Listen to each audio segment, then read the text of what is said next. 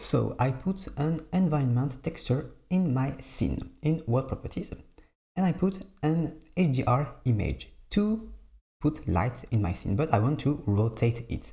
So all the light is coming from here. So the windows in my image, the window is here, so the light is here, but I want the light to come here. So I want to rotate my image. How to do this?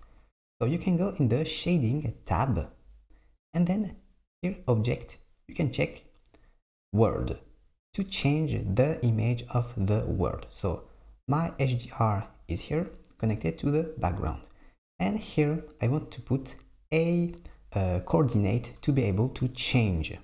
So what I can do is go in edit mode, preferences, in add-ons, and then I can get the node wrangler.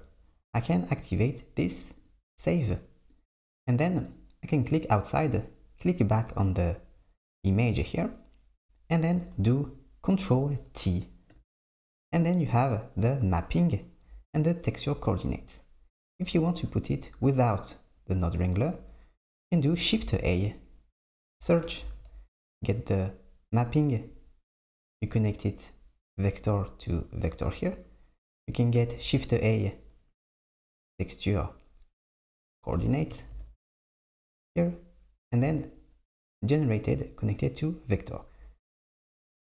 Now that you have this, you can rotate here in rotation. So I'm going to go in my camera and in rendered preview here, and I am in render engine cycles.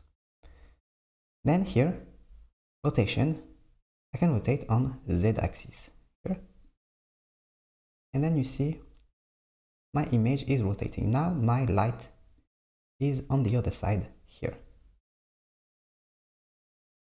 like this,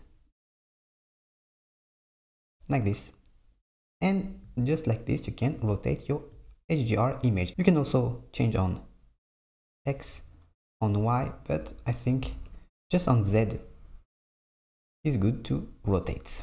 If you want to learn all the basics of Blender, I have a free course where we learn how to model objects, how to render images, how to render animation, how to do a simple animation, how to put materials.